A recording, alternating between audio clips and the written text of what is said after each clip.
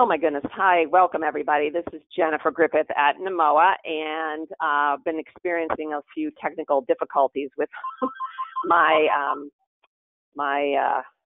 connection here at home. So I'm not starting the normal way, which would be to show the NMOA website so people can get a chance to see what NMOA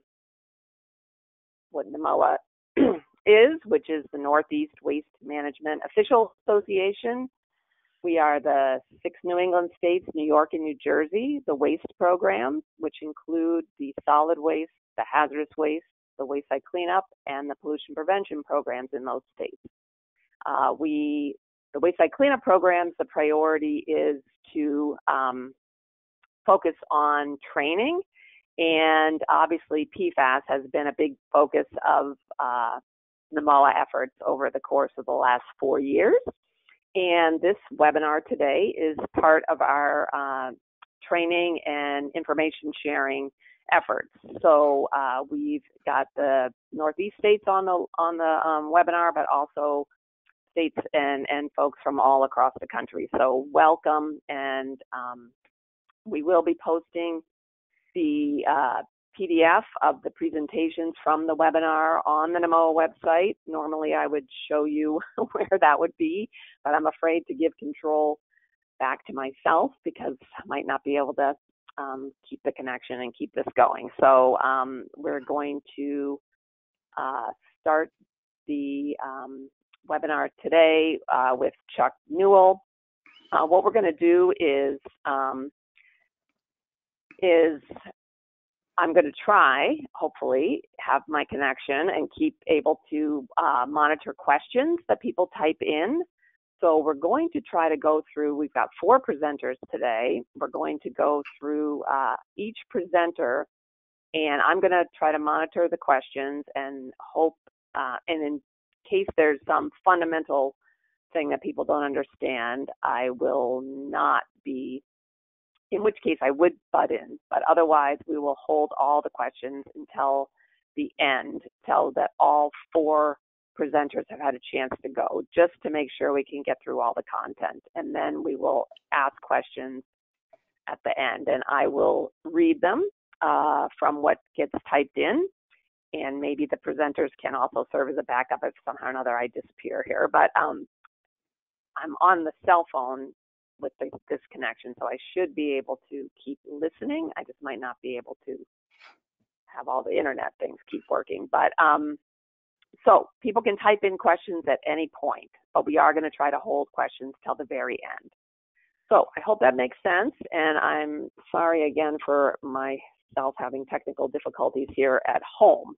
But we'll get started here. So our first presenter is Dr. Charles Newell. He is a vice president of GSI Environmental, and he's based in Houston, Texas. He's a member of the American Academy of Environmental Engineers, a National Groundwater Association certified groundwater professional, and an adjunct professor at Rice University. He was awarded ITRC's Environmental Excellence Award in 2016, and in 2020, he was awarded the Foundation Achievement Award presented by the Association for Environmental Health and Science. So with that, I will turn it over to Chuck. Okay. Well, thanks, Jennifer. And so today, of course, Steve, Dora, and Kent and I are going to talk about remediation of PFAS sites. And to me, maybe that's represented by this image above, which is a 3D representation of a PFAS plume at a military installation. And what we're going to focus on, the 4 of us are going to take different perspectives of this problem, sort of like looking different parts of an elephant in terms of what we're going to do. Now, my perspective is going to be high up, sort of a high level look at PFAS compared to other groundwater contaminants. What can we learn from what we've done before? And really, how big is this problem compared to some of these other contaminants? Okay, so let's go on to the next slide as we're going to go basically to the sort of a background information about this question about how big is the PFAS problem. Here is something from the PFAS Expert Symposium held last year, and this was where a group of people got together in Washington, D.C. Dora was in this group, and then later wrote a paper and talked about regulatory policy, chemistry and analytics, toxicology, fate and transport, remediation. And here's one key thing that really was interesting to me, that the consensus message from the symposium participants is that PFAS present far more complex challenges to the environmental community, that's us, than prior contaminants. And so this really sparked a lot of light bulbs in my head in terms of just how big is this problem? How is it different? How is it similar? And so one of the light bulbs that came off is I remember I gave a talk at the REMTech conference a while back, and talked about a hypothesis that our business is really fueled by successive waves of emerging contaminants. And if you look at really long time, and this is over decades on the x-axis, remediation market on the y-axis is maybe number of sites or number of people working, or the amount of money spent on remediation. You might think waves, and maybe the first one was cleaning up of UST sites, gas station sites. And there was a wave, it came up, then it came back down. Then another wave, maybe chlorinated solvents, and this came up. Maybe it's a bigger wave than before, more difficult problem. Then waves like MTBE, waves like 1,4-dioxane. But the question really is how about PFAS? What kind of wave is it? Is this going to be an issue that's relatively small and it's going to peak out, or is it going to just get bigger and bigger and bigger and eventually dwarf some of these others? Just what's the magnitude of it? Okay, well, a little bit about this topic, PFAS, just one slide, perfluorinated alkyl substances. We've got two of the big dogs here. We got PFOA on the left, carboxylate. We've got PFAS on the right. And what are the remediation challenges? Well, there's a lot. They're recalcitrant, that carbon-fluorine bond, very hard to break. They're stable. They don't do this. They're an incomplete mineralization. They don't go all the way to CO2. Some of them are very highly mobile. They're complicated mixtures.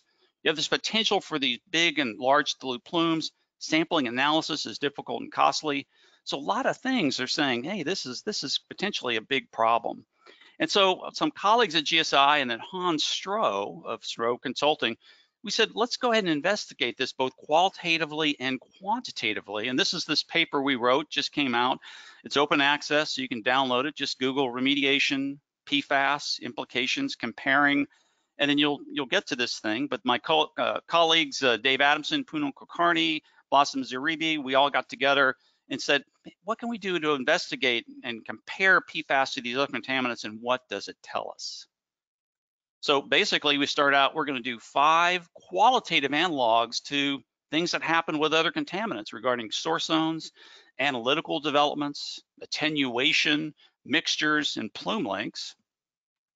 And then we have 9 quantitative scale of remediation metrics. We're going to throw some numbers in these things, but 9 different metrics we're going to look at and just see where we get to answer this question, sort of how does PFAS remediation compare to these other more common contaminants? Let's do the 5 qualitative ones first. And so here, source processes. Now we're beginning to understand that at PFAS sites that we have these plumes, these PFAA plumes, these acids. They're sustained by things like storage of these compounds and the air-water interfaces in these source zones. Then biodegradation of precursors. These precursors will generate this stuff, sort of like dissolution of an apple, and then matrix diffusion. But then if you go in the past, we sort of dealt with these source terms, fuels and chlorinated solvent plumes, dealing with things like NAPL, matrix diffusion. So one similarity there. Let's go to qualitative analog number 2. And that's how these analytical developments drive this whole problem. That PFAS, as we start getting better and better analyticals, these quantitation limits go down to the part per trillion level, and we see it in polar bears, we see it in surface water, and we start seeing it in groundwater, and realize sort of this emerging iceberg of this problem. And the exact same analog happened in the 1960s, 1970s with GCMS coming online, and people then at that time getting down to part per billion concentrations, and we got to see the scale of this VOC problem. Next, viability of M&A. The current thinking is that, that maybe PFAS plumes are going to be hard to apply M&A to because they just don't degrade. And so can you do M&A for non-degrading compound? And then the answer is yes. If we go back in time and we look at over the history of our business, there's extensive guidance from US EPA about doing monitored natural attenuation for metals and radionuclide, things that definitely don't degrade. And the key there is that they're thinking about sequestration as the key attenuation process. So potential analog for us, because our PFAS plumes don't completely degrade all the way to carbon dioxide. Next, let's look at assessing risk for mixtures. PFAS, this complicated soup, all these different compounds. You've got this whole organizational structure, a lot of different properties. How do you deal with assessing risk for something like that? Well, going back in time in the hydrocarbon world, a mixture of all these different chemicals that these fuels team that people got together and did TPH criteria working group, TPH, total petroleum hydrocarbons, and they said, we're going to look at the risk of these hydrocarbon mixtures with 13 buckets with surrogate compounds and do that. So one way that our industry sort of handled this risk for mixtures business, so just one potential analog. And finally, early forecasts of maximum plume lengths. Right now, these terminal PFAS, these compounds that have stopped their degradation, and they've got basically they don't degrade any farther. The thinking is these plumes are going to get really, really long, and many of them are long right now. But then just going back in time in the history of this, we think about just even hydrocarbon plumes, chlorethane plumes, MTB 1,4-dioxane. Originally, we thought, hey, these things don't degrade very much, or they don't attenuate very much. And it turns out that they didn't get as long as we thought. Now, I'm not saying that's going to happen in the PFAS world, but there is this sort of, in the past, we were pleasantly surprised that the attenuation was stronger than we thought. That may or may not happen with our in the PFAS world. Okay, so that's our qualitative ones. But then if you're a nerd in here like me, you think, well, this is good, but hey, I want to put some numbers to this. And so the team here on this paper, we got together and says, let's actually try to do some quantitative numbers and do this comparison. And we'll see sort of how does PFAS world compare to TCE world? How does it compare to dioxane world? So we have these 4 different buckets: prevalence, fate and transport, remediation, research, 9 quantitative scaleometric metrics, and we're going to look at these and sort of see what happens. So I've got 9 different screens, and the first one, we're going to do this comparison. These are the prevalence metrics. How much is out there? Let's look at total production during periods with higher release potential. So for solvents, we sort of stop it when RCRA starts first getting on because the number of releases go way, way down once RCRA is in place. But then we can look at the actual metric tons of the stuff that was produced in the United States. A lot of these are estimates, but like, for example, here's how much dioxane, about 200,000 metric tons. Notice this is a log scale. Chlorinated solvents is a lot more. We're looking at 20 million metric tons. Here's MTB, here's benzene. And so now if you look at this, this is 4 orders of magnitude going across here. Where do you think PFAS is going to be? How much of that did they produce compared to these other chemicals? Well, we tried to do the research, looked in these papers, Wang, and it shows up in here. So for the first metric, it says, if you look at the top here, maybe this is a potential for smaller scale of groundwater remediation than these other ones, okay? Now that's the 1 of 8. Maybe it's going to change, but let's see what happens. Number 2, estimated number of groundwater sites. And we look here, we've got dioxane, there's the chlorinateds, there are these guys. And then for PFAS, we're using this great research from estimate from the Environmental Business Journal that says right in here, that's sort of in this middle range of this between smaller scale for groundwater remediation nationwide and larger scale for this. So that's metric number 2, sort of in the middle here in terms of these estimates or, guesses on how many PFAS sites there ultimately may be. How about frequency of detection public groundwater water supply systems? This is percent of water supply systems, public water supply systems that are fed by groundwater. Here's benzene, TCE, PCE is the worst at about 18%. Geez, you'd think PFAS must be pretty bad because it doesn't degrade. And so this stuff, these plumes must be showing up in these systems. So looking at UCMR data, what do we get? I was shocked. It's really low. It's 1%. So this is just one of the surprising things when you start digging the data, surprised me in terms of this. And this would say maybe it's potential for smaller scale.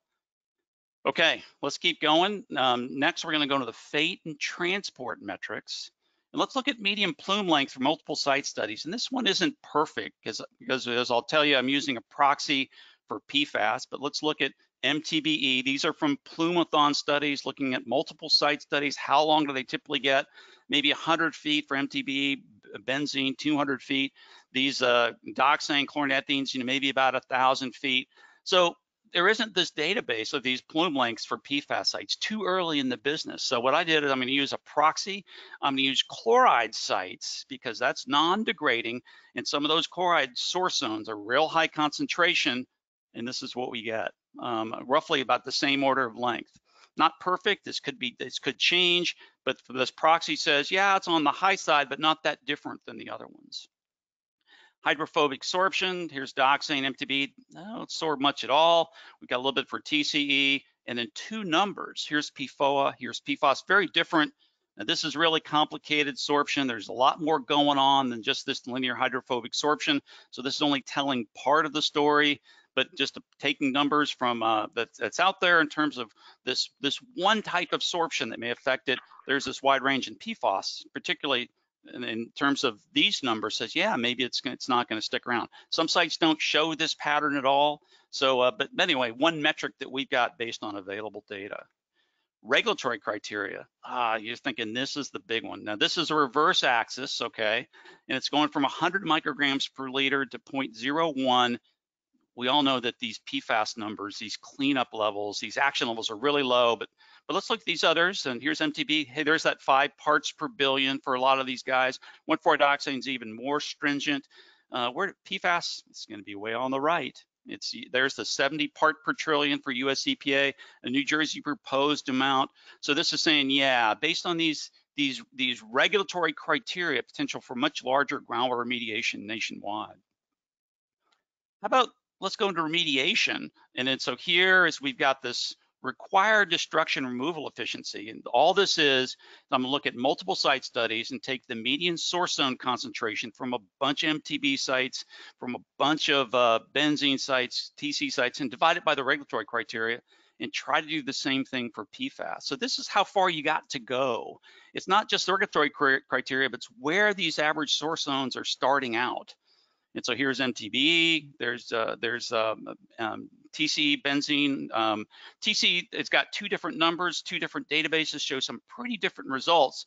GeoTracker is all the TC sites that were in California. TCE remediation, these are ones that actually did in situ remediation. But then where's PFAS going to show up? Pretty low regulatory criteria, but maybe those concentrations aren't that low. Here's from two data sets, a Michigan data set we compiled, and it had pretty low source concentration. So this, you only have to go a factor of 10 to get to this cleanup level. This Air Force database was a little higher. It's 1,600 sites, but it said maybe you have to go down by about a factor of 80. But even though this PFAS says not as difficult to remediate just based on concentrations in terms of how far reduction you need to get to your regulatory criteria compared to dioxane and this one TC remediation site. So just some different perspectives on this potential metric about how far do you have to go to reach your regulatory criteria. Now, how well do these in situ technologies really work? And this is the order of magnitude reduction. Order of magnitude is 90% is one order of magnitude. So this is about a 90% order of magnitude at the 1.0 between what actually happened at remediation sites to what before and after. And then for TCE, it's about one order of magnitude from this 235 state database we looked at. Benzene, we had 60 sites, and it was about 0.5 orders of magnitude. So how about PFAS? We just say there's nothing out there right now where we can get any sort of in situ remediation. We're going to say it's 0 for this study right in here. Last one is research intensity. And here I'm going to Google Scholar, and I'm asking the Google, I'm saying, hey, how many papers were written that keywords of TCE and groundwater over time? And then how many papers had either groundwater in the words PFOA or PFAS over time? So first, let's just do, I just did it for TCE. It peaked about 420. And now, what do you think PFAS is going to be? About the same, you think?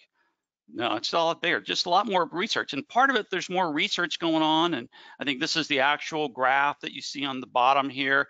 This is number of citations per year. This is the years down below. The blue bars show the TCE papers that were written, peaked in 2012.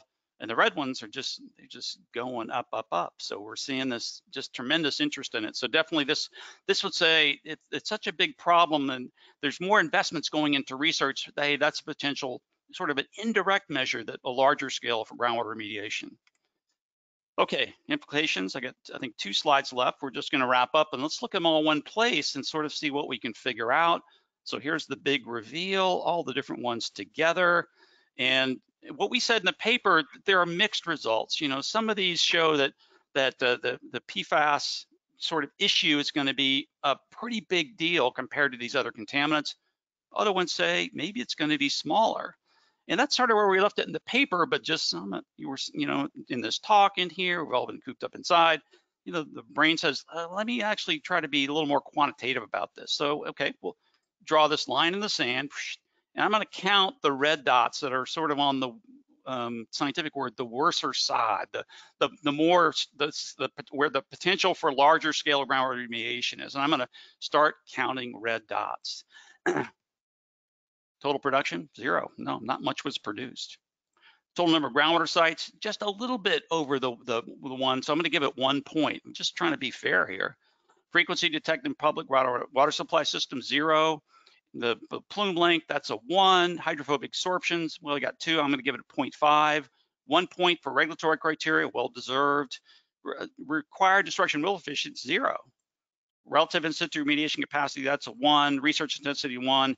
And overall, I get 5.5 out of 9. That says this is a pretty big deal. For example, the TC only has 4 on the right-hand side, the green chlorinated solvent. So I say, yeah, so this is sort of a big deal. It maybe as big or even bigger than maybe the chlorinated solvent world. So maybe that's one sort of semi-empirical method, say, that yeah, there's a lot going on here because of these factors. Some of it's surprising, but overall, yeah, it's definitely a big problem. But then we talked about in our paper about, you know, how in the past we invented some great stuff to really treat hydrocarbon sites, treat everything else.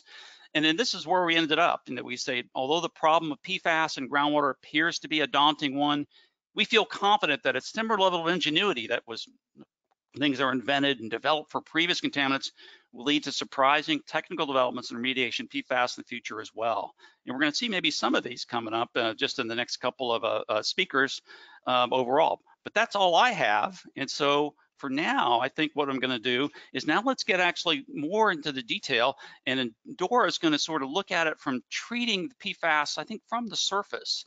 And we're going to switch it over and hand it over to Dora. And she is gonna, let's see if I can do this. And Dora, you're on, I think. Okay, Thank so you. this is Jennifer at Namoa, and I'll just introduce Dora. And yes, I'm still having technical difficulties with my internet connection at home, hosting this webinar, but we're almost at 2 o'clock. So if it does cut off after 60 minutes of my being disconnected, it should last till the end. So hopefully everybody will be okay. So again, this is Jennifer at Namoa, and I'm going to introduce the next presenter, which is Dr. Dora Chang. She's the Emerging Contaminants and PFAS Practice Leader at CBM Smith, and she's based in, I believe, their Atlanta office, correct? Correct, Jennifer. Okay, and she works on PFAS characterization, forensics, treatment, destruction technology development, and conceptual site model development, where she's since 2012. She provides PFAS consulting to all types of clients, including drinking water, wastewater, landfills, and contaminated sites. She is also the ITRC PFAS training subgroup leader and a member of the PFAS treatment subgroup. So with that, take it away, Dora. Thanks. Thank you, Jennifer. Thanks for the opportunity. Thanks, Charles, for a wonderful presentation. So I'm going to specifically now focusing on the PFAS treatment technology, and hopefully this will bring a leadway to introduce the other 2 speakers, Ken and Steve. All right, so what I'm going to talk about, I'm going to start talking about the proven separation technologies. Right now, more focusing on drinking water treatment. And then I will start to step back and look into our overall PFAS cycle and what are the opportunities that we can break down that PFAS cycles. And then that will lead into the emerging technology development, and I will conclude with a summary. So probably most of us familiar with PFAS have heard about three major treatment technology.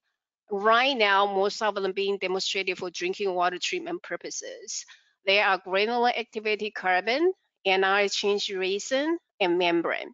So like I said, those three technology has somehow more or less demonstrated more for the drinking water and groundwater treatment.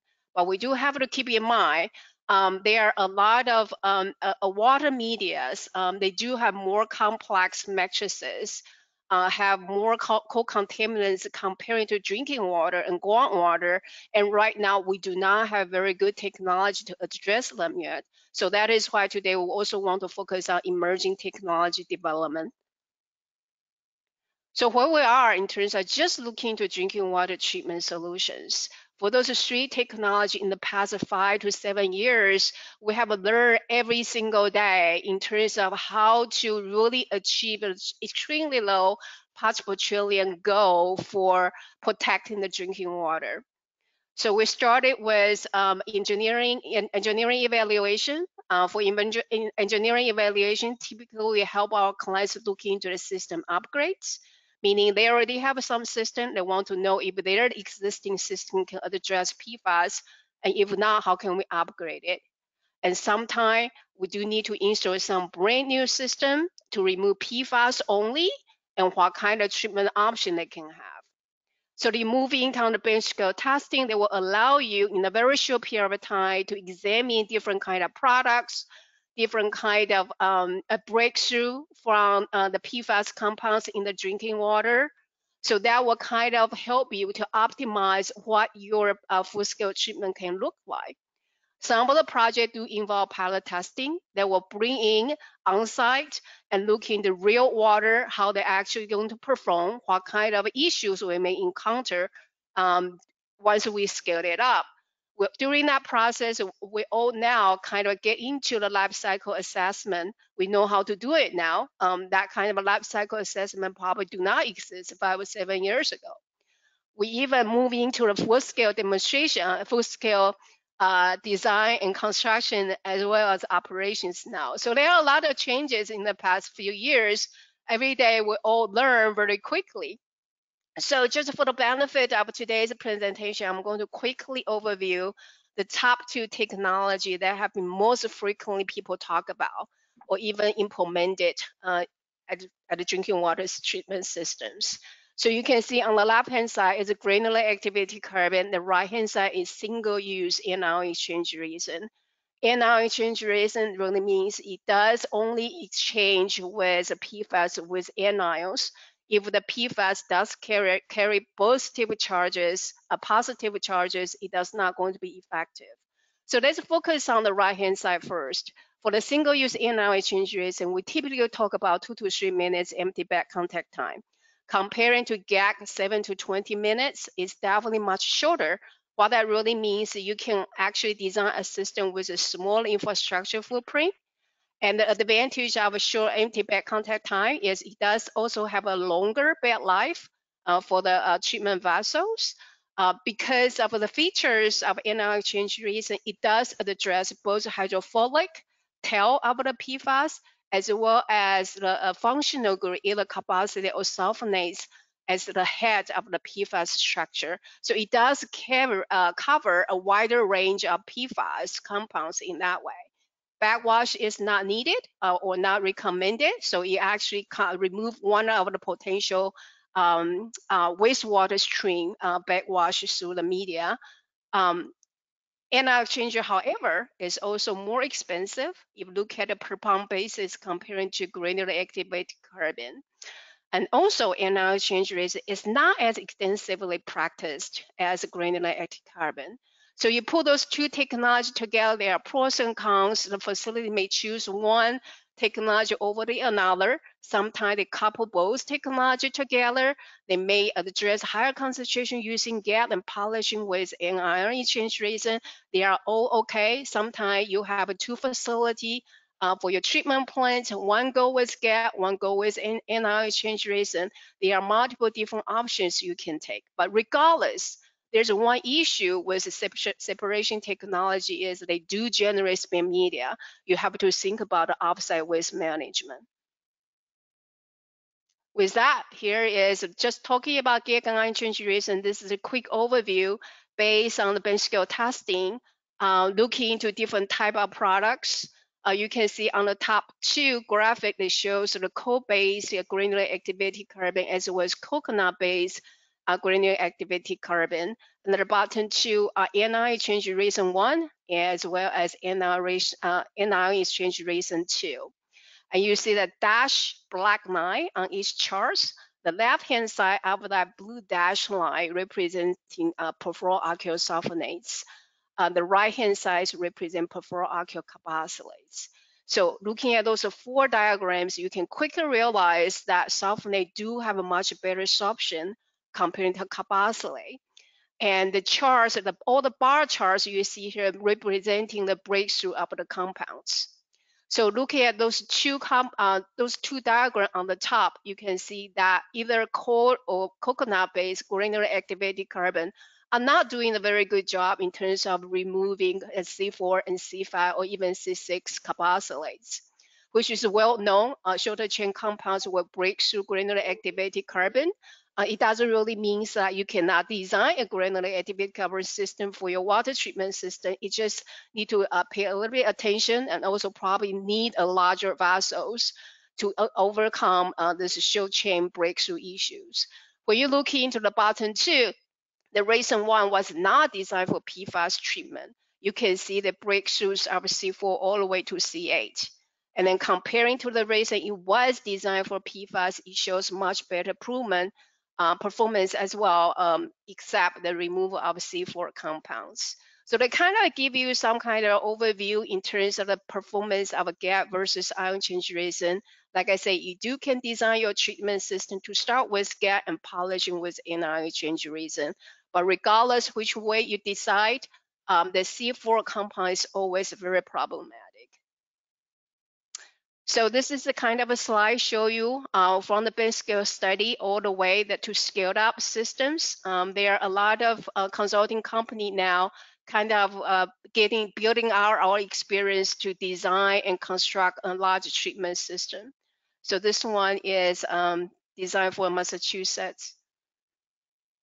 And now this is the slide. I talk about those three major technologies, right? Granular activated carbon, anion exchange resin, and reverse osmosis.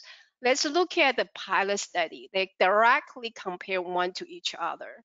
So you don't typically will see a lot of pilot testing comparing three different technology at the same time. So this is a great example. We actually passed through the water and through these three different technologies.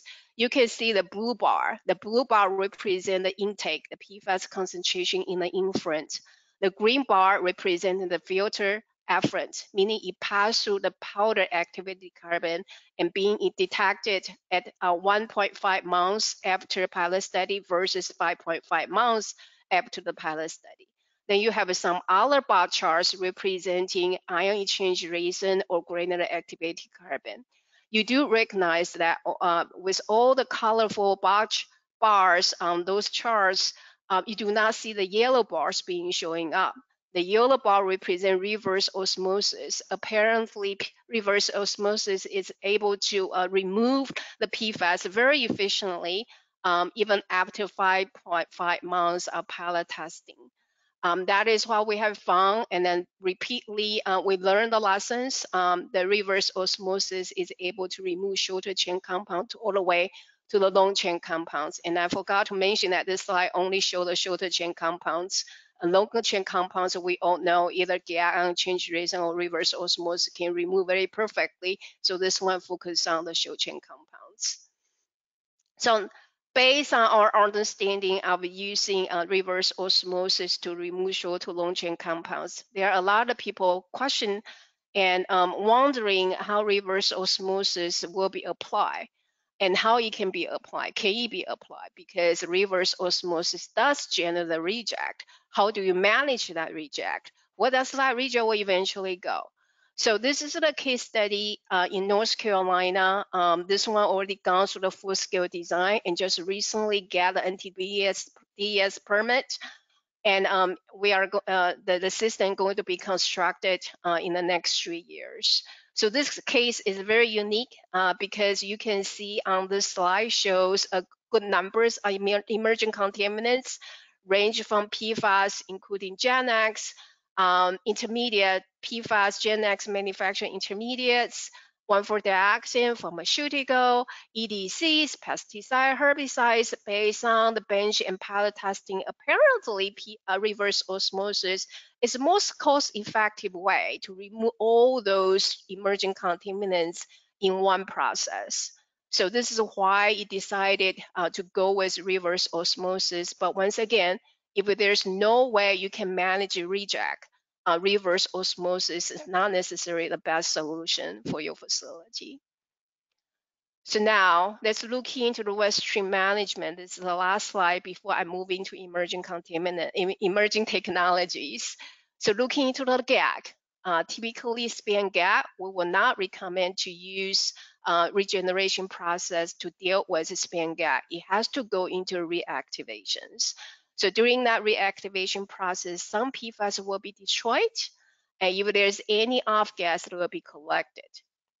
So the anion change reason, they are actually on the slide. I include both single-use and regenerable ion change reason. Single-use ion change reason, once being spent, was sent to the high-temperature incinerator to destroy the resin and the GAC altogether. If that is regenerable ion change reason, typically it will go through some chemical regeneration process.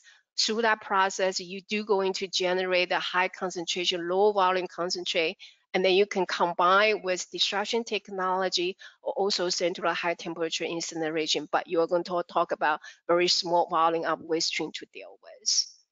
And in terms of reverse osmosis reject concentrate, it really depending on the facility condition, the site setting. The one I just talked about, it will be just like that diffuse back into non-drinkable aquifer and surface waters. So now let's switch into a different topic. This is very important why we want to talk about emerging technologies. As we all learned that for those 3 major technologies, we mainly focus on the downstream of PFAS cycles, all right? That is trying to protect the drinking water uses. So that is a drinking water facility right here. We pump the groundwater through the potable well. Our technology right now, in terms of scaling up experience, pretty much is really focused on this one. But you will think about with this PFAS cycle, would that make sense? You just reduce the source. You actually start from here. So you can reduce the mass loading that flow into your drinking water supply wells. That kind of makes sense, right? So on this slide, you can see the producer and users of large quantity of PFAS right here at this corner. And then you can have some of the receivers of PFAS mass loading, including wastewater treatment plants, including landfills, including groundwater, surface water. If you do have the biosolid generated from wastewater treatment plant, it may potentially impact surface water. So it seems like it makes sense that you start thinking about how can we break down and breaking that PFAS cycles by implementing some emerging technologies. So go beyond just GAC ion change reason. We know the drinking water quality is much higher quality when you compare it to contaminated groundwater or comparing the biosolids and all that or landfill leachates. So if we can come up with the right strategy and right technology, you can address the upstream PFAS cycle and lower the impact to the downstream PFAS cycle. I think that is the way to go. So now it kind of start bringing into a scenario and strategy, how you actually provide a comprehensive PFAS solution. We still need that technology that can separate PFAS efficiently in order to achieve the trace PPB levels. So we are not talking about emerging contaminant to completely replace gag and ion change resin. However, we do have to start thinking about what if the water quality is not that good? What if we're dealing with wastewater? What if we deal with landfill leachates? So there are some other technology we can start thinking about. I think Kent, as the next speaker, is going to introduce some other emerging technologies, right? So if we start thinking about we really want to breaking down the PFAS cycles, this is the step you have to take. You have to remove PFAS. The technology will exist and probably will be modified in the future in order to concentrate your waste stream. Once you have that concentrated waste stream, the volume come down, concentration go up, and then you can couple with destruction technology. That is what Steve is going to introduce to us today. So I'm going to quickly talk about foam fractionation. PFAS does have very unique surfactant properties that we want to take advantage of. The surfactant property, you can see this slide. I know which photo actually catch your eyes. That is the beer, of course. So dishwashers, the detergent used for washing the dishes, the latte, the beautiful foam, and the beer, they all generate that the foam based on the air-water interface surfactant love to partition into the air-water interface, as well as the firefighting foams.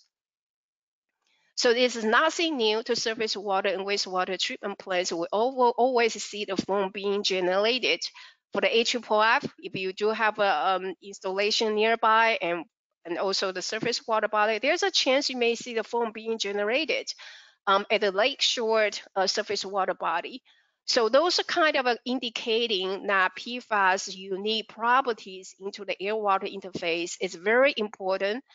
So the technology that Kent and Steve going to introduce will kind of talk about that air-water interface a little bit as well. So talking about the air-water interface, it's very important. We start to see how that works, right? So you do have a PFAS with the head and tail. The tail will get into inside of the bubble. The head is going to stick out in the water phase and the bubble lift.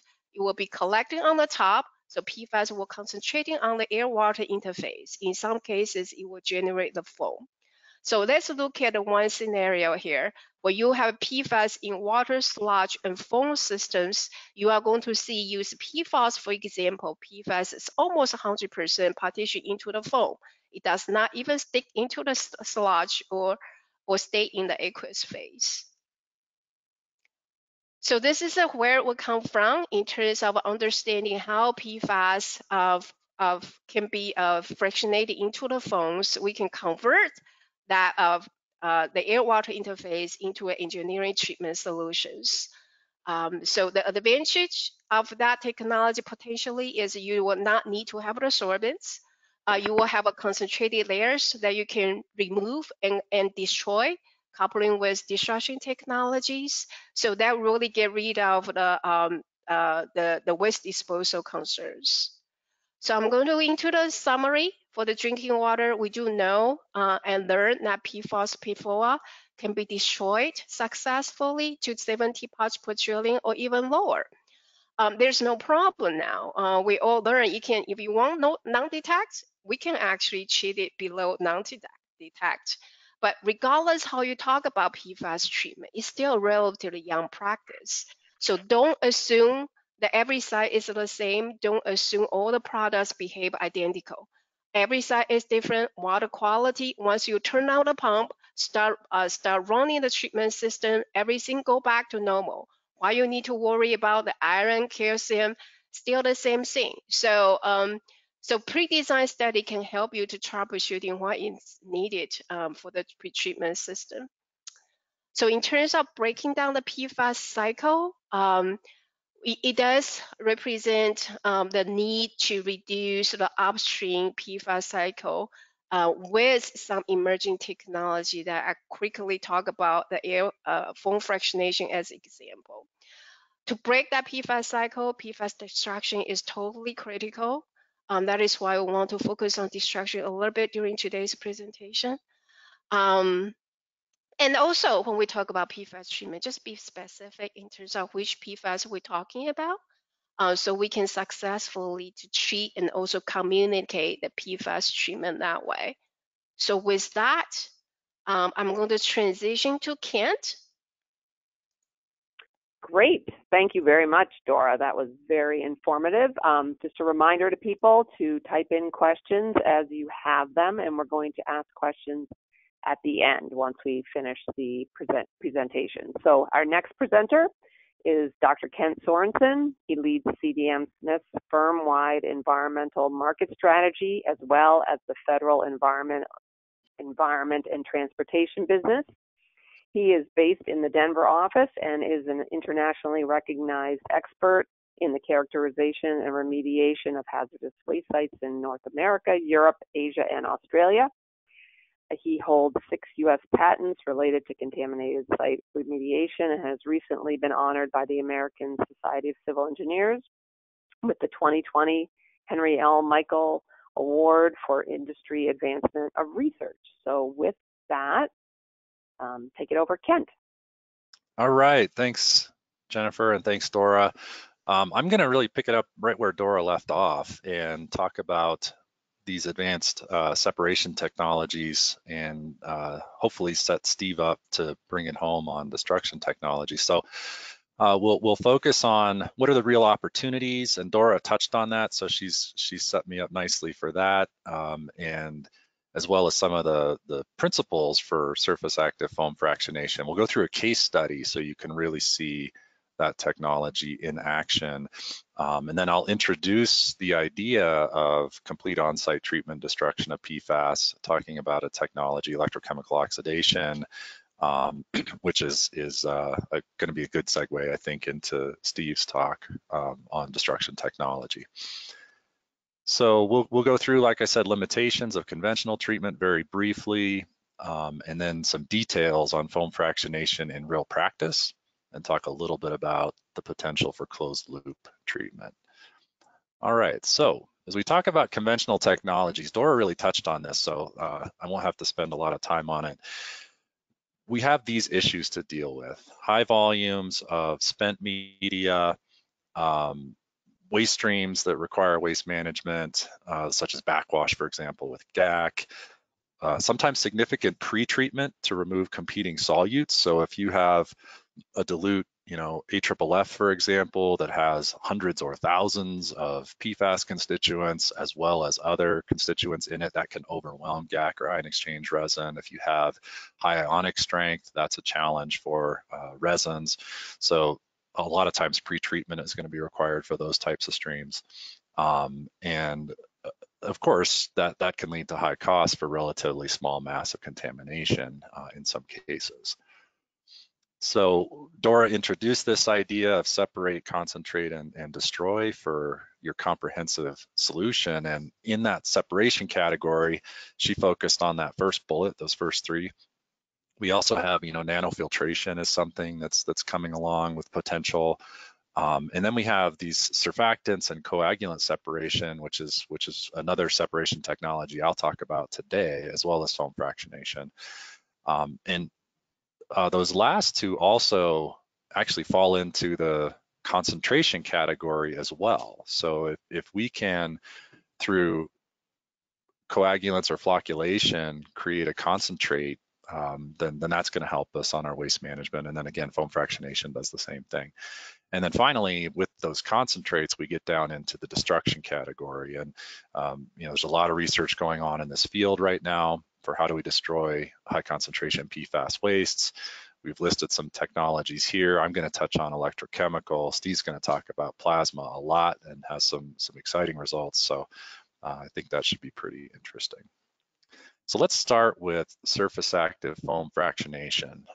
Dora gave you a nice introduction to how this works, but again, we're playing off of the affinity of these compounds to partition into air-water interfaces and then separate them as bubbles, capturing the foam. So on the right-hand side is a photo of our bench scale foam fractionation unit in our Bellevue, Washington laboratory. And you can see all the bubbles coming up through the water column, and then you see that nice foam at the top that we vacuum off of there, and that's where your concentrated PFAS is.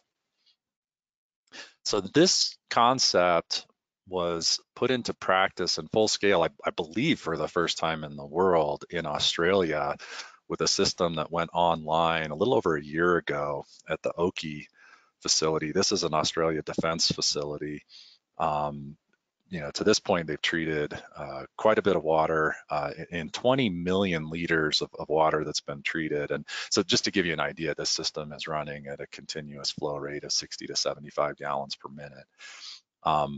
20 million liters treated, only 500 liters of waste concentrate. So the concentration factor being achieved routinely is 42,000. So highly, highly concentrated. And that's one of the things we're very excited about with this technology. There's the potential to go much higher than that, but in full scale practice right now, 42,000 is what's being achieved, treating groundwater in a source area that was impacted by AFFF.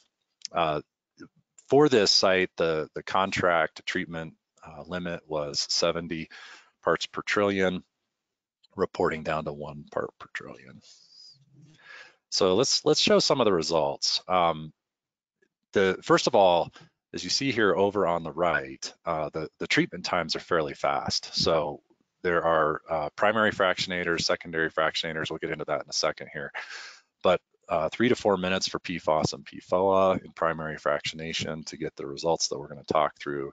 As you get to the shorter chain compounds like PFHXS, you're at 10 to 12 minutes. So that's your 6 carbon chain compound. And those were the 3 that are being regulated by the Australian government at this Oki plant.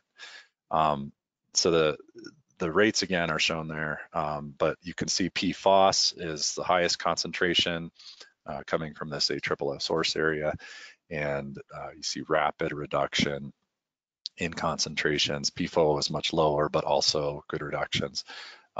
So, very nice results there. This is the breakdown when you really look at the numbers. So it might take a second for you to kind of figure out what we're looking at here in this chart. So on the left side of this ribbon chart is the total mass of PFAS compounds that were being analyzed. And you see the data over there on the right. So the big ones, of course, PFAS and PFOA, have fairly high concentrations. The 6 chain compounds also reasonably high concentrations at this site. And with just primary fractionation, you're seeing reductions down from above 2 milligrams per liter to less than 2 or less than 3 parts per trillion for PFAS and PFOA. So tremendous results there. And then it's pretty good removal too, getting down to 20 parts per trillion for PFHXS. So that's pretty exciting as well.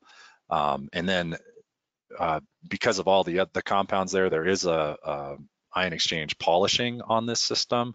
And then that takes everything down to very low levels at the very end. But 81.7% of the bulk PFAS from AFFF is removed by foam fractionation, and the 3 regulated compounds are below the discharge standards, again, with just foam fractionation without the polishing.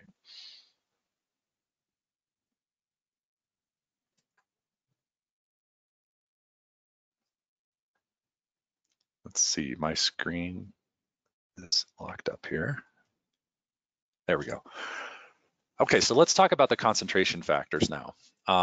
So this little flow chart is just intended to kind of illustrate how these concentration factors are achieved. So if we take 1 million liters from the left of contaminated feed water, and you can see the initial concentrations of PFAS and total PFAS, there's a minimal amount of pretreatment. Actually, there's very little at the Oki plant, basically some filtration.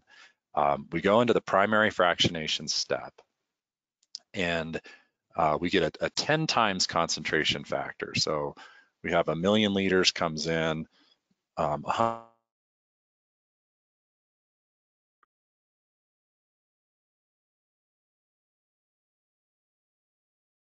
Oh, did we lose Kent?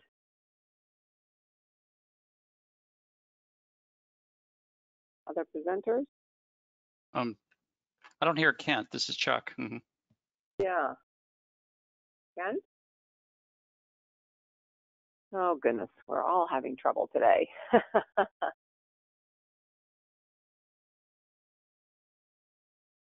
does say that he's talking, but we're not hearing him.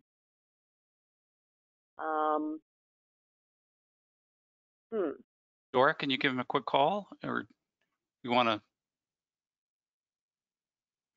I apologize to everybody. It was fascinating and learning a lot here, and we seem to have lost Kent. You might be having similar troubles to what I did.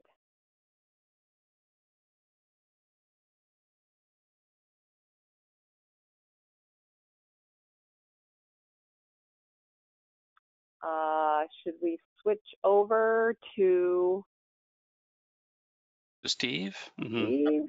We could do that temporarily. Happy to Steve, do are it. you ready to go? I am. Okay. Yeah, now that Kent has the control, let me see if I can do it now. But see if my computer's working. This is Jennifer at Namoa. Oh goodness, sorry everybody. Haven't had any technical difficulties yet, but this is the first one. So, Steve, you've got two. You're in here twice. Uh-oh. Yeah, I'm not sure how that happened. Yeah, I'm just I gonna don't keep know which talking. one is you. I think the one, if I'm talking right now, that'll be the one. We can hear you. Yeah, but they both say the same thing. I'm going to give it to this one and see if that works. Hang on. Sorry, everybody. Okay, there. This is Dora. Apparently, he cannot hear. We cannot hear him. He is still there. So what I try to do. Oh, okay. Steve, you want to go ahead? Yeah, I can go. We were just temporarily going to do that so that we can get through this content here. I do have questions that came in, particularly for Kent's presentation as well. So hopefully he can get back. But I think we'll move on in the interest of time, everybody. Sorry about this. So our next presenter is going to talk more about the destruction part. Dr. Stephen Richardson is a vice president and principal engineer with GSI Environmental, but he's in their Austin, Texas office. Steve specializes in the application of innovative strategies to treat conventional and emerging contaminants in soil, groundwater, and surface water at a wide range of contaminated sites. He has served as principal investigator on several DoD-sponsored research projects on co-metabolic degradation of 1,4-dioxane, innovative approaches for treatment of chlorinated solvents in low permeability zones, anaerobic bioremediation of DNAPL, and of course, today's topic, treatment of PFAS. So Steve is also a licensed professional engineer in Texas, Louisiana, North Carolina, and Alberta, Canada. So with that, take it away, Steve. Okay, well, thanks everyone. I will try and get through this so we can get back to Kent and make sure there's time for you guys to ask some questions to him as well. Before I begin, I'd like to acknowledge co-authors here, Poonam Kulkarni, who works out of the Houston office at GSI, and then co-authors Selma Mendedovich and Tom Holsom at Clarkson University. And again, the title of this talk is an Enhanced Contact Electrical Discharge Plasma Reactor. Try and say that 3 times fast. This is a technology that we've been working on through some funding from the Air Force, as well as ESTCP, to develop a mobile treatment trailer, which you see in this picture right here. And we were able to test it at a fire training area at a DoD site, and I'll show you some results from that. Okay, let's see. Here we go. Okay. So just again, Dora's gone through this, and as well as Kent, there's a ton of options that we have in terms of ex situ treatment. The focus at this point has mainly been on sorption. As Dora had mentioned, granular activated carbon, ion exchange, and others. In terms of the in situ world, they're generally unproven, fairly limited. Bioremediation, carbon injection, heat activated persulfate. There's been some talk about all these things, but again, this is it's such infancy at this point. And again, with that carbon and fluorine bond being so strong, a lot of these in situ applications are difficult to execute. So right now, the focus has been heavily on these ex situ options. Today, I'm going to discuss one of those destructive technologies, that's plasma, and hopefully we can get a chance to hear some of the results from Kent on electrochemical as well. So I'm going to jump right into it. This is, again, an Air Force funded research project, and the goal, again, was to develop this plasma technology that at that point had only been demonstrated in the lab, and to go ahead and demonstrate that in the field, and so to actually implement an on-site PFAS remediation technology. And as most of us know, or all of us know, is that the DoD were big users of AFFF, part of their fire training activities, and so it's no surprise that a lot of the active PFAS investigations that are occurring are focused on these Air Force bases, on the Navy bases, Army bases, and installations, and so on. And when you do these assessments, you're generating a large amount of investigation-derived waste, or essentially purge water, when you're purging a lot of these monitoring wells. And so, again, the Air Force problem is fairly large. We're dealing with, this number is even higher now, greater than 400 former fire training areas, many of which are, again, currently assessing the extent of PFAS impacts. Disposal of PFAS impacted water is very costly at this point. A lot of that water is being incinerated at several dollars per gallon. And so that's, that can add up very, very quickly. Also a risk of significant long-term liability associated with that.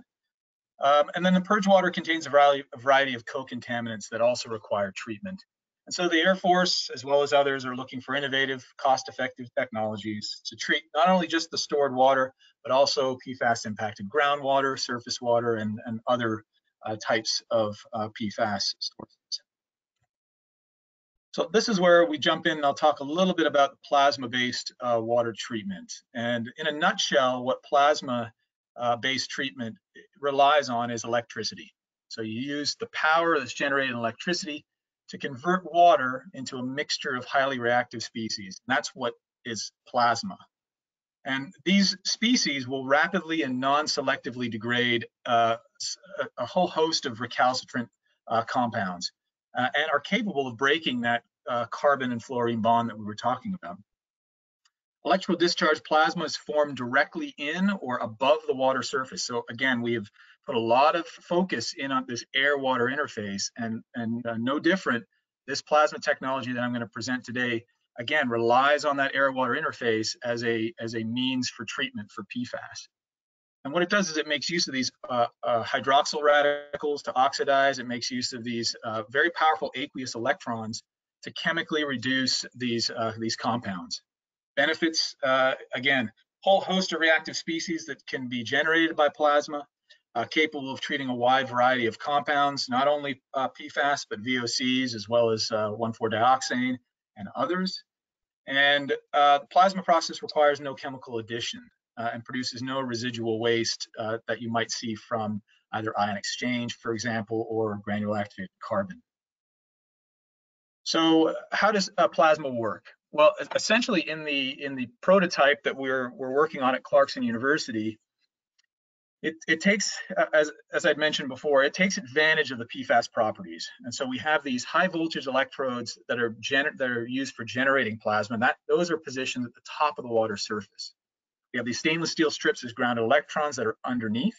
And then this is the part that really matters, is there's gas diffusion, or diffusers, excuse me, along the bottom of the reactors that create these bubbles. And so this is argon gas that's being bubbled through the reactor. This is a closed reactor on the top. There's an in and there's an influent, there's an effluent. So it moves from one side to the other. And that gas pushes those PFAS up to the surface where they can interact with the plasma stringers, is what they're called. So high voltage is applied between the suspended electrodes and those grounded electrodes to create those lightning bolts that I'll show you in a second. And then the mechanism for PFAS destruction, as I had just alluded to, is that, again, the key here is that that argon gas is being continuously pumped from the base of the reactor up through about an inch or two of water, and then it's pumped upwards, and essentially drives the PFAS to that water surface where it can come in contact with the plasma stringers. And so the dissolved reactive species are generated by the plasma that drive that reaction within the water column. And so on the right-hand side, you'll see this figure here again, greater than 98% of the PFOA it will interface or will protrude out of that interface. And so it's fairly easy, a lot like the results that Dora was showing, fairly easy to deal with the long chain compounds, a little more difficult to deal with the short chain, as I'll show some results in a second. So this is a picture of the plasma reactor setup. Again, it's all housed in a stainless steel box that is grounded. This is not only for safety, but also as an electromagnetic interference. It allows for protection of any of the instrumentation that's outside. So the whole plasma unit does generate some minor amounts of EMI, which is then contained within this box. At the top is 2 rotating spark gaps. So you can see my cursor here. At the top, that's where the power is generated, runs through the capacitor bank, and then down through the plasma reactor 1, which is right here, and then the trade system plasma reactor 2. And we can create several of these. This modular system is what makes it very easy to just create duplicate reactors and run them in parallel, run them in series, however you want to run them. So there's some versatility associated with this technology. So the project objectives were, as I mentioned, to really take this technology from the lab scale, move it into something that's more of a pilot scale in the center here, and you can see these are the prototypes that were developed, and then finally into a trailer where we're actually testing it at a field site. Before we were out in the field, we actually did some laboratory testing, and this is a recent paper that we put together. It was published in ES&T last year, and this was several samples from Air Force bases. And you can see the different types of water that were types of visuals that you can see here, and types of water, different turbidities that we're dealing with, as well as different TDS, different water quality overall. None of the water that was treated was pre-treated. It was just run simply through the reactor. And these are the results that we got. This is the y-axis here. This is a log scale concentration of PFOA plus PFAS. And again, as we'd mentioned, we're trying to achieve a goal of 70 nanograms per liter. So a variety of different concentrations here for PFOA, PFAS that we were dealing with, starting concentrations. But by and large, we were able to achieve 70 nanograms per liter within a minute, even less in some cases, but generally between 1 to 2 minutes, down to 70 ppt. Another sort of anecdotal evidence of treatment here, and we'd mentioned this with the foam fractionation, is that if you took and these should be actually flipped, my apologies, untreated sample is foaming, treated sample, not so much. And so what we noticed was after we treated these samples, the foam actually went away, which would make sense. That sort of backs up the evidence that the PFAS have been destroyed. For the field demonstration, we designed a mobile unit for treatment of PFAS impacted groundwater, stored IDW purge water and other sources. It housed 2 plasma reactors, each containing, housing about 1 to 2 gallons of water. So a fairly small system at this point. We've already moved the system up to handle closer to 8 gallons per minute. Right now, this was operating at about 1 gallon to 2 gallons a minute.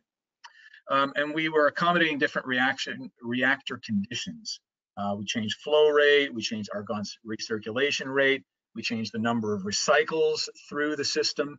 And so we were able to do that all on the field, out in the field at Wright-Patterson Air Force Base. Water samples were collected before and after each reactor, and as I mentioned, we had monitored flow rates, pressures, voltage, energy use, and also the number of recycling units. Here's a quick bird's eye view of the trailer. We had this trailer divided into 2 sections, a plasma side of the trailer, so the hot side, so to speak, with the plasma reactors here at 1, and then a sort of cold side, or a side where we were taking samples and monitoring performance on this side. That allowed us, we had 2 mixing influent and effluent tanks, again, to make sure we were getting representative samples that were going in and out of the system. Here's a quick picture of what the sample side collection of the trailer looked like with the influent and effluent tanks, as well as the rotometers, all the instrumentation associated with it. And then this is the plasma side of the trailer. Again, the plasma units were lifted up. Again, the effluent was gravity drained, so that's why we have the systems higher up. But again, this whole system could be modular. We could add several different units here to increase the capacity of our treatment trailer. And then the most important thing, of course, we've got the broom. That's the most important part to keep the system clean. So let's jump into preliminary results.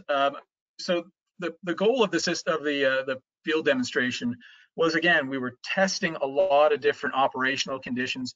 We're also testing them blind because these samples are being taken, submitted to Clarkson University, and we don't get the results back for another 24 hours.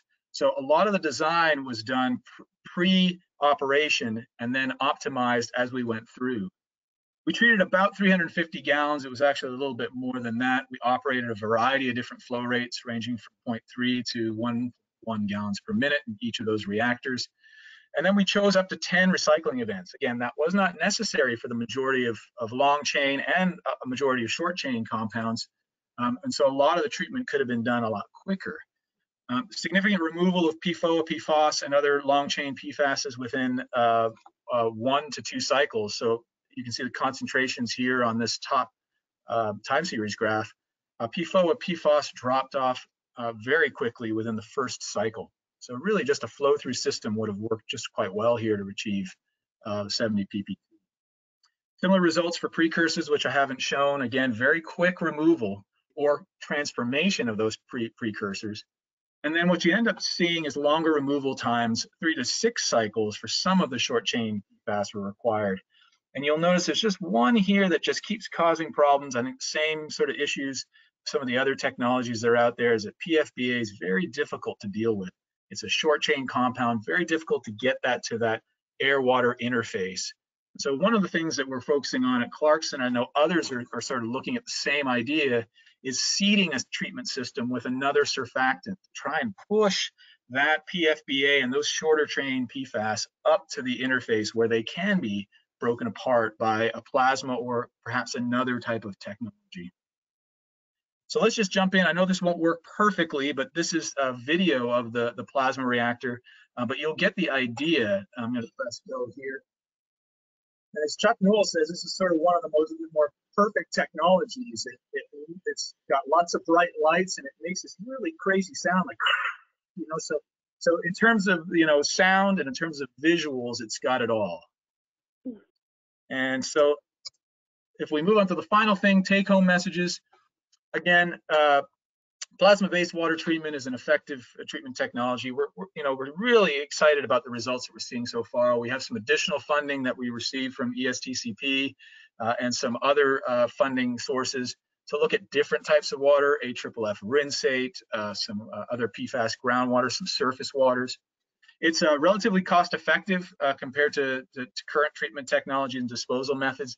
Again, we're working on those numbers right now, trying to really narrow down, but most certainly way cheaper than an incineration, and certainly a lot cheaper than what we're dealing with in terms of GAC, in terms of the replacement of that media over and over again. Again, we're a very small scale at this point, only 1 gallon or 2 gallons per minute, but we are working the system up to be upscaled to larger systems. Capable of treating a wide variety of compounds, requires no chemical additions and no residual waste. And then the co-contaminants overall had no effect on treatment efficiency. So we were able to degrade some VOCs. We were able to, some of the metals just simply went through the system. There was no change to those. They had no impact on treatment effectiveness overall. And we're learning that this treatment technology is highly scalable and it can be integrated into a whole bunch of different ways. Like right now, this was the primary treatment. It was solely used to treat the water, which was pumped from a couple of groundwater wells. But as Dora and Kent mentioned, you know, the idea of concentrating PFAS contaminated water into something smaller is a very attractive way to do things. And then using that smaller volume of water the plasma to treat that smaller volume of water makes a ton of sense. And so the idea of this being at the end of a treatment train is a very attractive option. So this is the final slide here, and hopefully there's some time for Kent as well. Wanted to thank CERTUP, ESTCP, U.S. Air Force for their funding and their support. And then if anyone's interested, has some more questions about the technology, these are our contact information. So thanks so much. Excellent. Well, thank you so much, Stephen. That was great. And we do have Kent back, hopefully. So I am going to turn it back over to him to finish up, hopefully in 5 minutes. Then we'll do a few questions. And then if folks can actually stay on a little past 3, maybe we can try to work through more of the questions. So I will turn it over to Kent, and let's see if that works. And can you hear me now, Jennifer? Yes, we can hear you. Now we just need to see Fantastic. you. Okay, there we go. All right. Okay, so hopefully quick, 5 minutes or less. Okay. Yeah, so we'll go pretty fast through the last couple of things here. And so actually, Steve, I appreciate where you finished up, because we were talking about concentration factors here and creating a much lower volume waste stream to deal with. And so really the bottom line on this slide is when you use primary and secondary fractionation, you're getting down to only 10 liters of concentrated PFAS waste out of 1 million that require destruction. And then you can even use a tertiary fractionation step to get that down even further. But with the concentration factors that are being realized in the field at the Oki plant by OPEC Systems currently, just to give you a visual image of what we're talking about, that's basically taking an Olympic-sized swimming pool full of water down to a teacup. So that's the degree of concentration that this technology appears to be able to achieve. So that's obviously pretty exciting. So what that introduces is the possibility of closed loop treatment. So now that you have this really small volume of highly concentrated PFAS, things like plasma and electrochemical oxidation become a lot more plausible and economically feasible because they work great on low volumes of highly concentrated liquids. And so this is an example for electrochemical oxidation on the SAF hyperconcentrate. So this is actually using that highly concentrated PFAS from the Oki treatment plant. So OPEC Systems gave us a sample to test electrochemical oxidation in our lab. And what you see on the right-hand side is 2 to 3 order of magnitude decreases in concentration. And exactly like Steve showed with plasma, you see those red triangles. PFBA is that kind of problem child that takes a little longer. And I think with more specific charge or more time, you can see that go down further, and we're actively working toward that. But aside from that one, which is actually generated and then slowly degraded, we see very promising results there. On the left-hand side, you're seeing the fluorine mass balance. So when that gets up to 1, that means we've got a good mass balance in our analytical, and we're accounting for all of the PFAS compounds. So with something like that, electrochemical oxidation or plasma, you could put plasma in my green circle over here where it says eco. You can potentially take that small volume of highly concentrated waste, destroy 90%, 99%, 99.9% of the PFAS in that highly concentrated waste, and then just recycle the effluent from that back to primary fractionation and run this whole thing in a closed loop. So that possibility is something that I think is pretty exciting about that technology.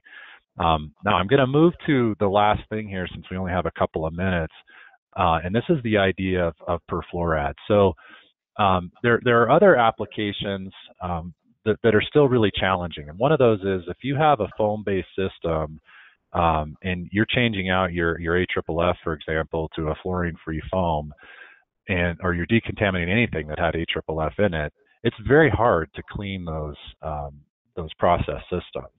Triple water rinsing doesn't work. It leaves a lot of PFAS in there.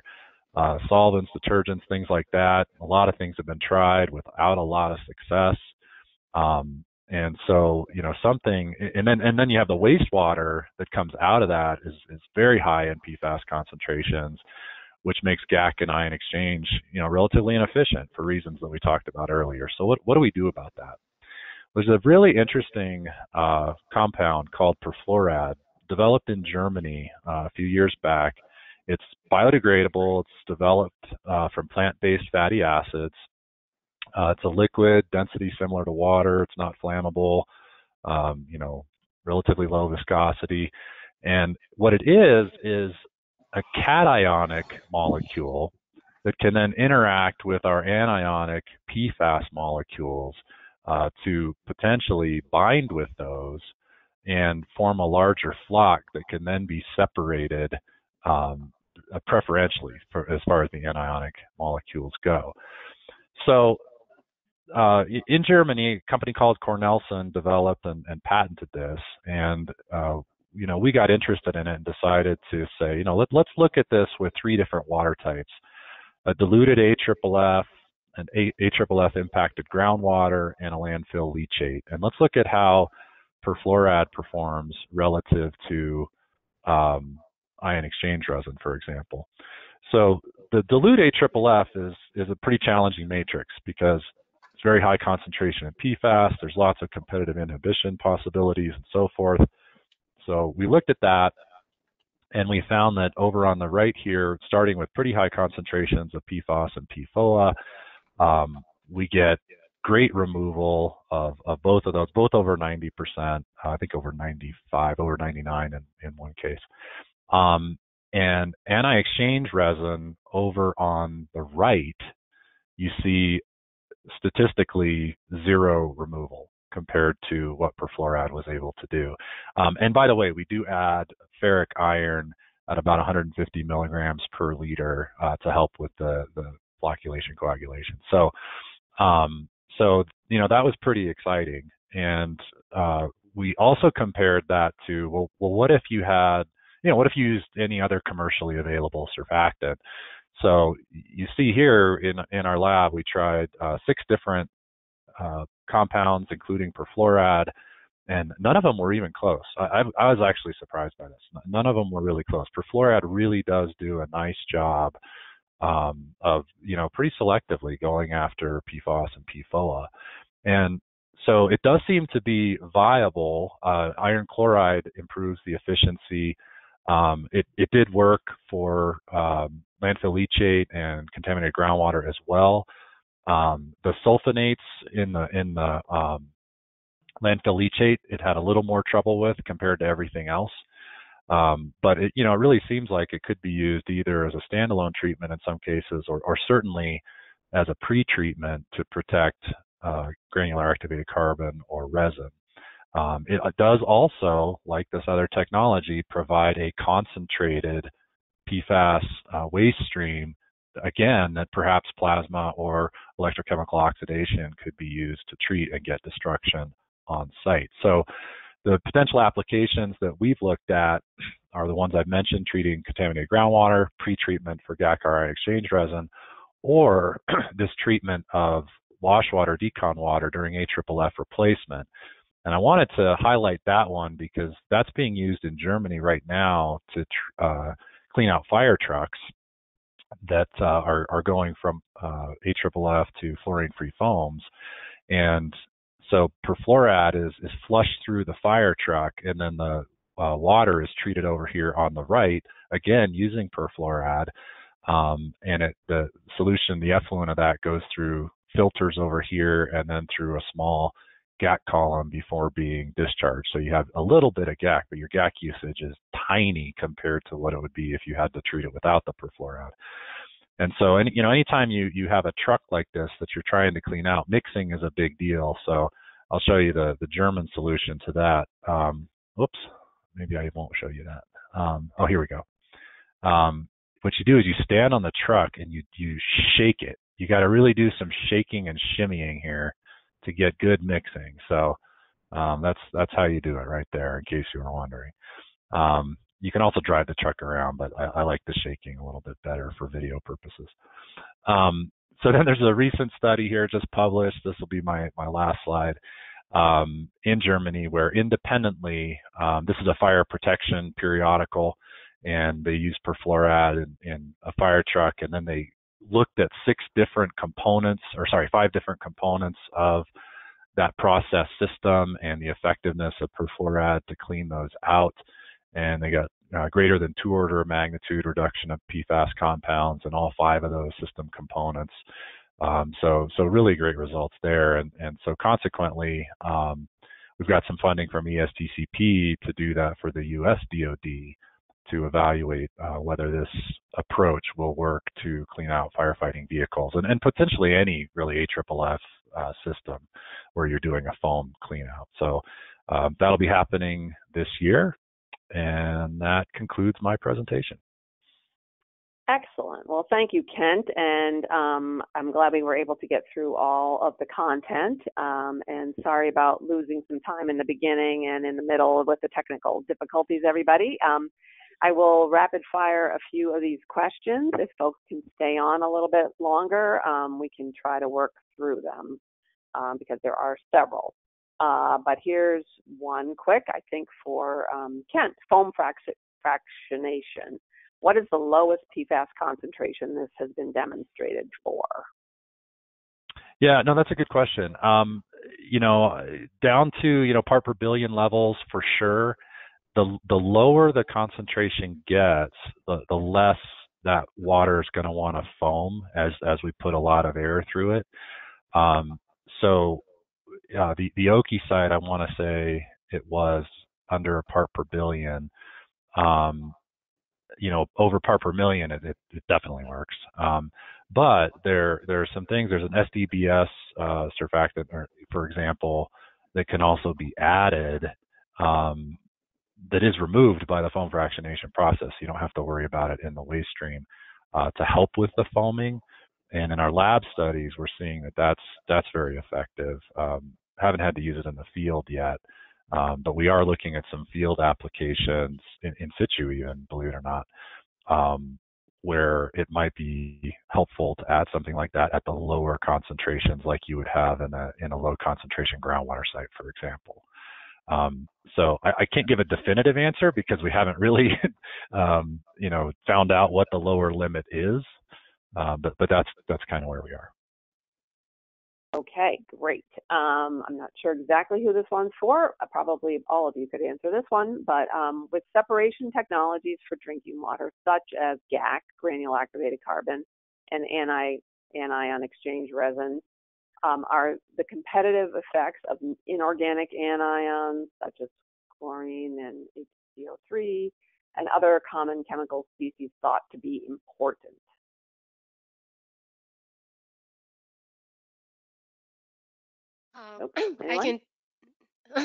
I can take a lead. Definitely those anion will be competing effects. Should be definitely considered as an important factor. That is why you do have to consider some bench scale level or pilot scale level testing before you scale it up for the full scale design as well as construction. And in one case that we're testing the ion exchange resin that I show one of the slide, the resin 1 has a poor performance comparing to resin 2. The resin 1 was not designed for PFAS, but once we remove the chlorine concentration in that water, it actually performed very similar to resin 2. So it kind of is showing us that the chloride definitely has some strong effect. Okay. I think this one is for Steve. What is the recommended temperature and gas residence time for efficient DRE? Sorry, I didn't catch that. For efficient DRE? I don't know exactly what DRE is. I was hoping it's jargon that you knew. I don't. Kent or Dora, do you guys know what DRE is? It's a destruction efficiency, I believe. Okay. All right. Like how many nines, basically. Right.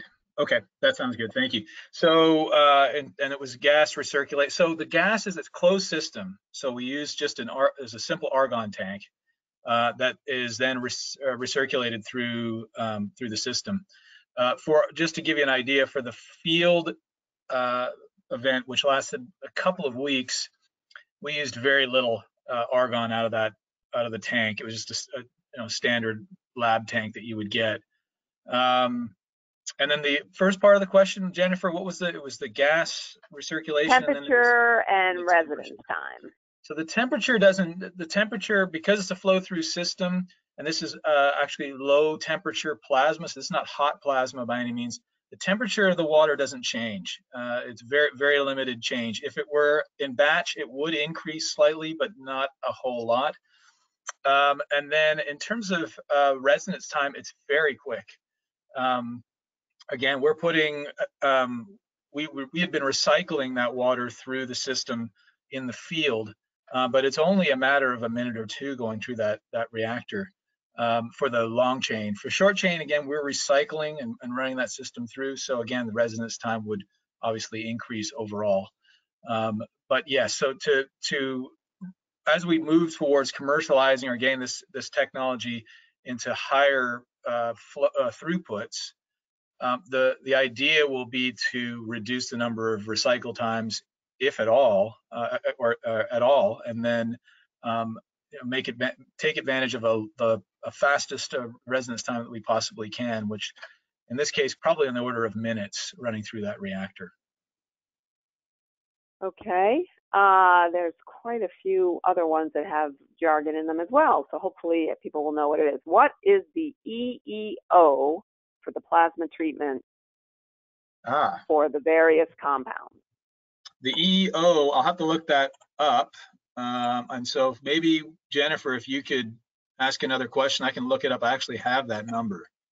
It's going to take me a second to do it. Maybe ask another question, I can get back. Okay, a lot of them are for you, but I'll ask a general one. So with the carbon, granular activated carbon, how often or how frequent is the arsenic issue? And is it something people should worry about actually for non-PFAS oriented uses?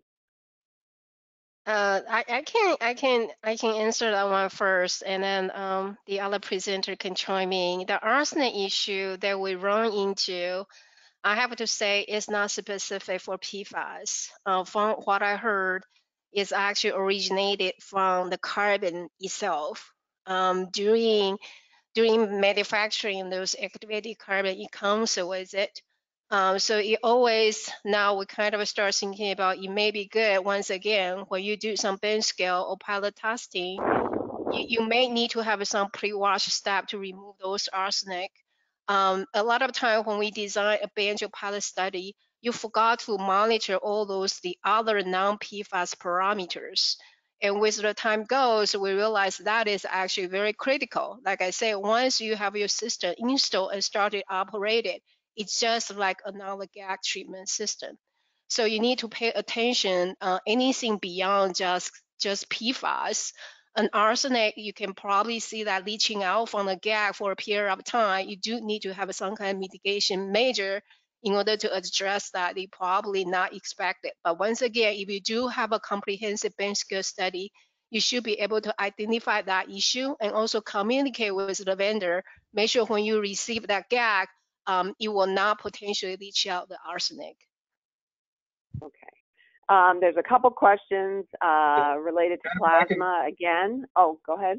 I can answer the EEO question. The EEO for the field demonstration was less than 10 kilowatt hours per meter cubed. And we've actually in the lab got closer to the lower end, was closer to 2 kilowatt hours per meter cubed. And what's EEO? Say that again? What is EEO? Electric energy per order. So it's a parameter that sort of measures the energy to degrade a contaminant by an order of magnitude in a unit volume. So it's just a standard measure that we can use to compare technologies, at least closer to apples. Okay. Here's another. There's several questions actually related to plasma treatment about what are the end products that you come out of the system with, and what happens to those? Is the residual waste, and what do you do with it, or what are the end products and their toxicity? The end products are no different than any other destructive technology. We're trying to break down the carbon and fluorine chains, and so what you do end up is an increase in fluorine, and that you'll see that. And there's also some there's some gases that are actually produced, but we recycle that through the headspace, and so that is continually treated during operation. So in terms of the byproducts, it really would be no different than any other destructive technology.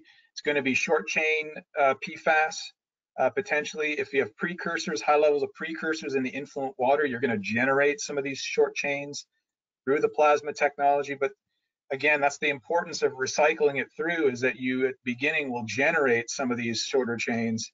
And if you can increase that residence time, as we were talking about before, you can actually then start to break down those shorter chains, provided you can get those compounds to that water surface. Again, that's, as we mentioned, PFBA is a problematic compound, being fairly short chain and difficult to get to the surface. And again, there's some options there to improve that Kent mentioned and I mentioned before. Okay. How about the power source for plasma, and how much power?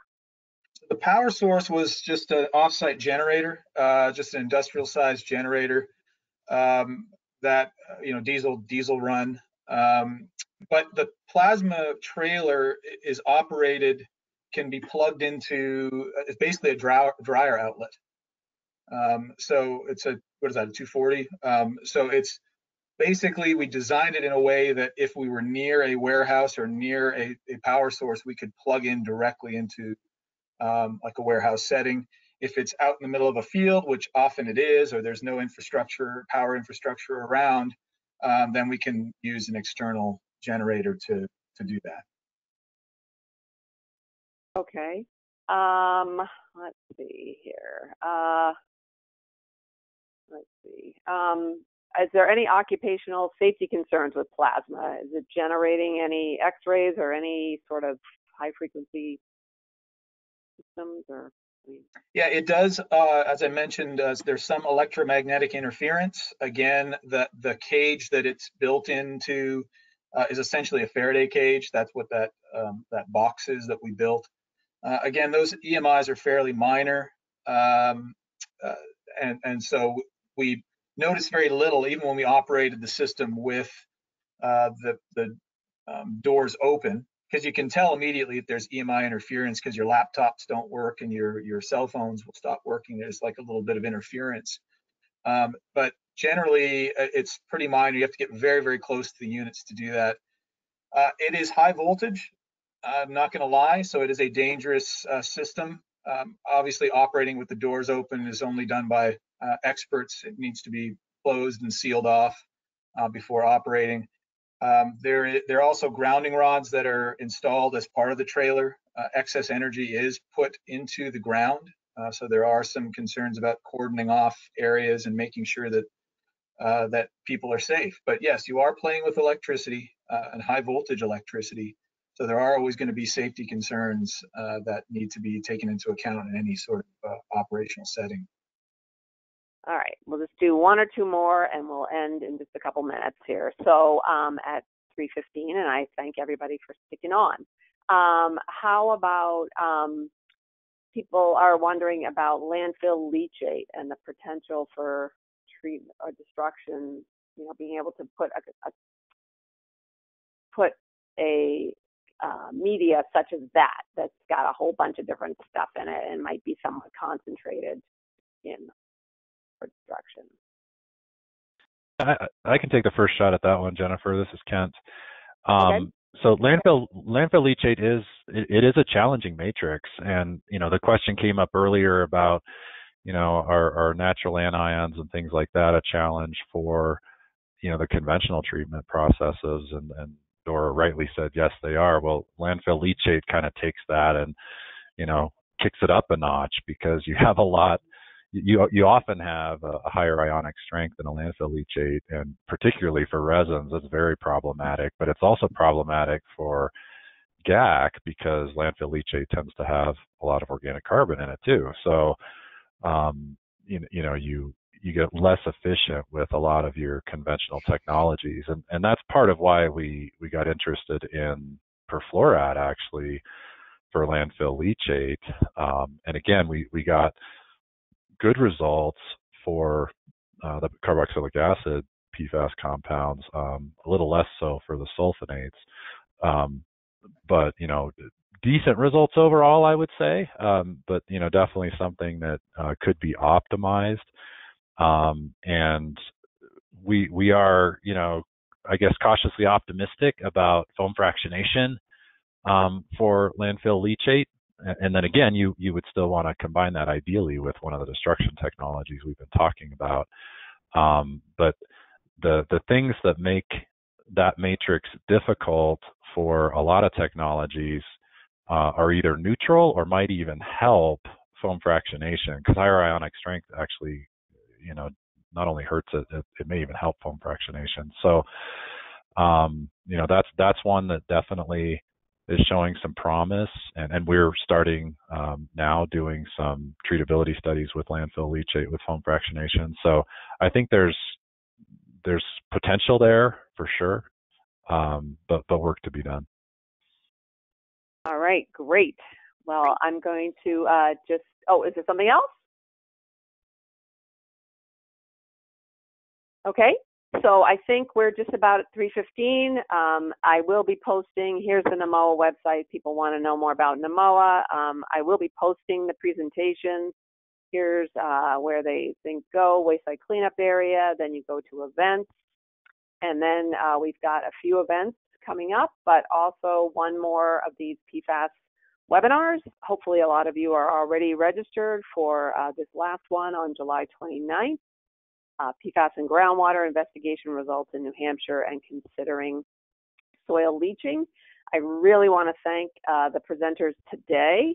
I will be posting their presentations, PDFs, at the website for this event. This will get redone to have their presentations posted here, and I will send an email out to everybody that attended with that information. So I really want to thank Dr. Newell, Dr. Chang, Dr. Sorensen, and Dr. Richardson for their presentations today, and we'll try to get them back for an update in the future. So thank you, everybody, and sorry for all the technical difficulties at the beginning. Anything else? All right, I think we got through most of the questions, and thank you. I'm going to end the webinar now. Everybody have a nice rest of your day. Bye-bye. Thanks, Jennifer. Thank you. Bye-bye. Thank you.